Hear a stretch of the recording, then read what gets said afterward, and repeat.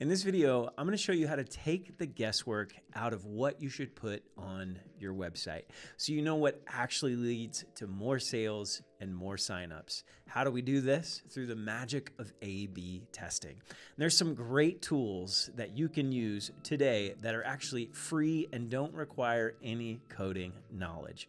Let's dive in. Before we get too into the weeds, let's look at maybe a 30,000 foot view of what A/B testing actually is and some best practices around it. So the first question is, what is it, right? What is A/B testing altogether? It's actually making two versions of a web page and then showing a portion of the website visitors, one version and then the other, and then seeing which performs better. Here's a graphic that maybe makes a little bit more sense. So in this scenario, this would be the same exact web page. There's just one slight variation, right? One has a dark background and the other has a light background. And let's say we have 8 visitors to this web page. Users 1, 3, 4, and 8 are going to see this version, and then users 2, 5, 6, and 7 have this version that's shown to them. And then after they visit it, we look and see, of all of these users, which ones signed up more often. So let's say in this example that users 2, 6, and 7 signed up, but in this example, only one visitor signed up, so visitor 8. Then we would know that out of these two versions, that this one is actually the winner. So this is going to help you get more leads, more sales, and more signups. Now, this is kind of a dumbed down version of what an A/B test actually is, but kind of gives you a picture idea of what's going on behind the scenes. So what do you really need to make this happen? Well, you just need a variation on your website. So you need your current website and then a variation to either a headline, a color, or maybe the placements of the elements on the page, so the layout. And then you need a goal that you're hoping users take action on. So for a lot of people, the goal is that a user would end up on a thank you page or a checkout cart or whatever it is that you're hoping would be the outcome. So you need to be thinking, what is the final resting place of a user on my website? And then that is what you're going to be measuring to see if a different variation on your A/B test is successful. But here's the thing, not all variations or not all A/B tests are equal. There's actually just a few things that you really want to try to see if it makes a difference. And what are those things? They're things like headlines. So the headlines that make up the different sections of your page, or button text, right? What do the call to actions say? Or even images. There might be some images that maybe resonate more with your specific type of user versus another. These are the kind of things that I have seen actually move the needle for A/B testing. And I've A/B tested a lot of stuff, and I can guarantee you that testing a slightly different variation of red on a button is not going to make a big difference. It's going to waste your time, and it's just not going to move the needle. But you also have to understand that you only want to test out one element at a time. So let's say you have an idea and you're like, what if we change the image, change the header, and then change the button text? And you did an A/B test on those changes. And then one ended up getting you way more conversions than the other. Well, what of those things made the difference, right? Was it the header, was it the button, or was it the image? You'll never know. That's something called a multivariate test, and it's not super reliable to know which of the components was actually helping you towards your goal. So keep it to one at a time. Now, doesn't necessarily mean that you can't test more than one, but no, just test the header and see which one does better. And then the next test, keep the header that won, but then test out the button, right? You just keep iterating over and over again until you optimize it as best as it can be optimized. I like to think about A/B testing with the scientific method, right? And I've even got an A/B testing scientific method here, right? So step one is you make a guess about something that will actually help people be more likely to end up that goal that we're trying to get them to. And then you test it out, right? You do that A/B test and look at results. See, was it way better than the first version that we have? Was it only slightly better? Was it worse, right? And then we try again. You always want to be A/B testing something on your website so that you can optimize it as much as possible. Eventually, you're going to start getting really good at making that educated guess, because you're going to have some history of knowing, like, well, I tried this in the past and it didn't really work. But I tried these things and they actually made a big difference. So keep using this scientific method to kind of refine the things that you're testing. But the question is, how do we do this? The good news is there's a free tool that you can use that's actually really simple, and it's called VWO. And I have an account and I've had it for a long time. This does all of the heavy lifting for you behind the scenes. Let's go ahead and look at the dashboard and see how to set this up on your website. So here's my dashboard. I've got a test running. But the first thing that you want to do is actually add some code to your website. Now, I know I said you don't have to know any code, and you don't. You just need to copy and paste. So if you come over here to the bottom left-hand side and then click on configurations and then websites and apps. Now, you can see I've got a few websites and apps already set up. These are the sites that I like to test. So I'm going to click on this Showit website. And it gives you a few options to be able to integrate it. And you could integrate it with WordPress, Drupal, Shopify, Wix, PrestaShop, Joomla, or what we're gonna do is just take the HTML snippet. So I'll go ahead and copy this snippet and then go straight to my Showit website.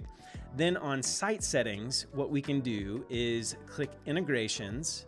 And then I've already got it here, but I'll do it again. I'm gonna add custom code, and then add code to add HTML to the head. We want this to be in the head code of our website.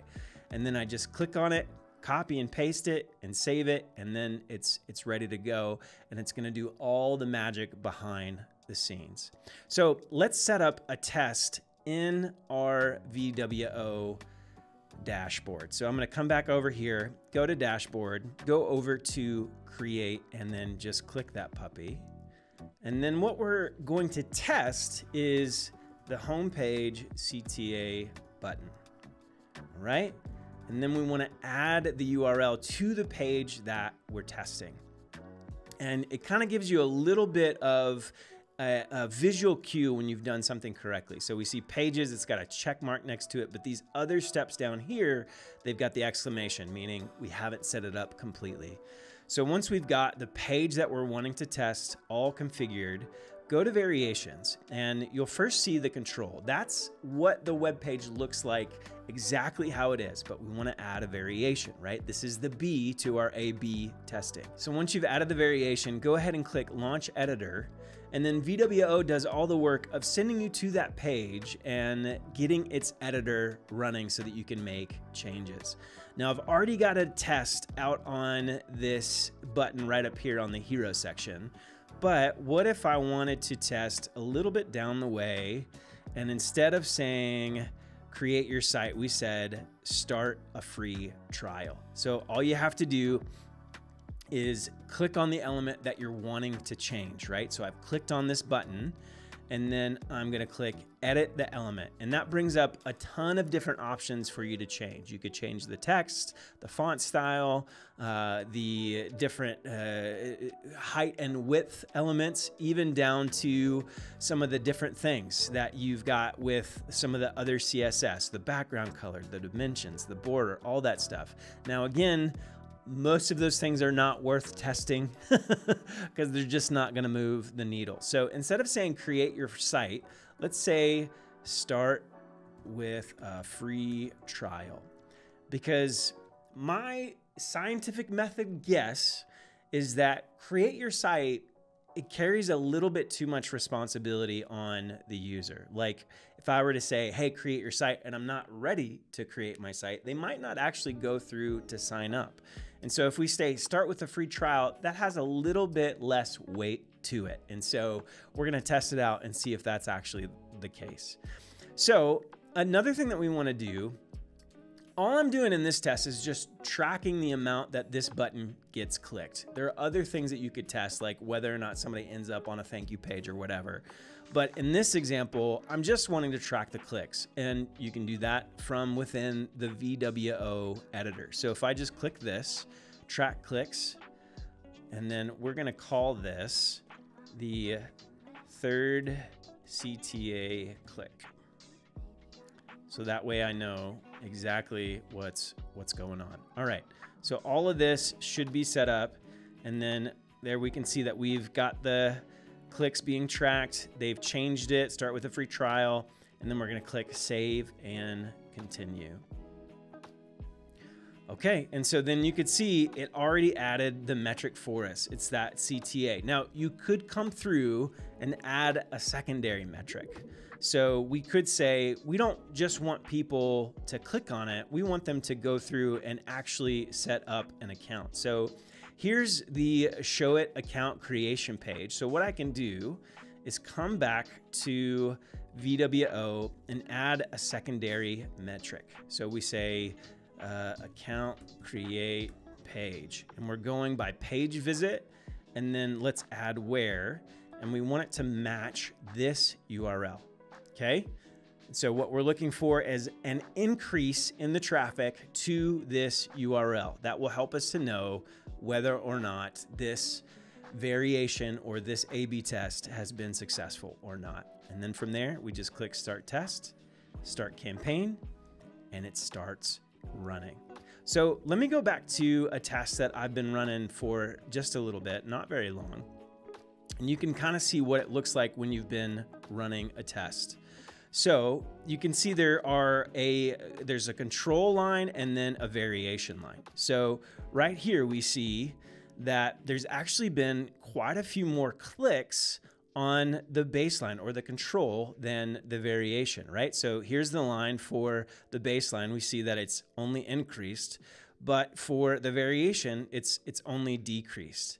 And then it tells you what the expected conversion rate is of each, and then the expected improvement of it. So we can see from the first few hours that this is not looking too good. Now, what I have seen on a lot of A/B testing is that after a couple of weeks, if the variations perform about the same, they'll start to kind of flatten out a little bit. It's not nearly as drastic as that. So here's a test that actually looks quite a bit better when it comes to the different variations. So you can see you've got the baseline illustrated with this orange line. You can see it's kind of going up and then down again.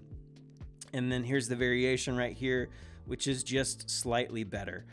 And then VWO will do all the guesswork out of what is actually going to help you. Because the question becomes, when do I stop testing, right? When do I know that this has worked or it hasn't worked? Well, you've got a few things to kind of help you understand that. The first is when the test reaches statistical significance.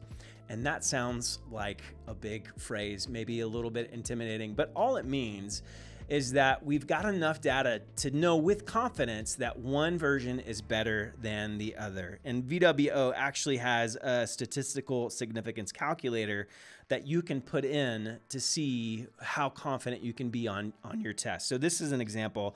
Let's say we had 2,000 visitors to our test. So 1,000 visitors visited control group and the 1,000 visitors visited the variation, 2,000 in total. And then out of those 2,000 videos, 100 visitors actually converted on the control group and 150 visitors converted on the variation. And so then it lets you know, yeah, that's statistically significant. You can be fairly confident that this variation is actually better performing.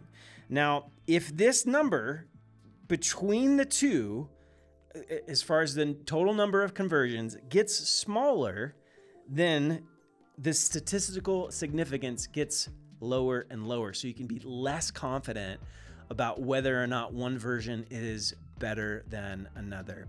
The only way to help if the conversions are much more similar, is for the traffic to increase, right? To where you have a lot more visitors to that same page. And sometimes that's impractical, especially when you think about you only want to run tests for about 2 weeks. And why is that? Well, eventually you start getting what's called dirty data. So you get the same visitors that are visiting the page over and over again, and they might see different variations of the test, or maybe they're seeing the same variation, or you could be interested in whether or not it's actually working. So you just go in and refresh and refresh and refresh to see if different variations pop up, and that kind of dirties the data. So once 2 weeks passes, you kind of just want to call it a day. And at that point, you just go with your gut. You see what kind of feels best.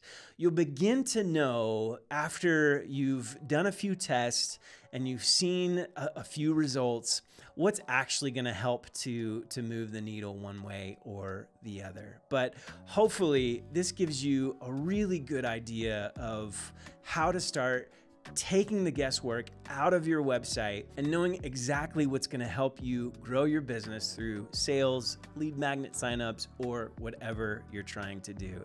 If this video was helpful, make sure that you like and subscribe. And hey, we did a full series on conversion rate optimization, down to how to design your website, to the messaging that you put on it in order to increase sales and grow your business. So make sure that you go back and watch those.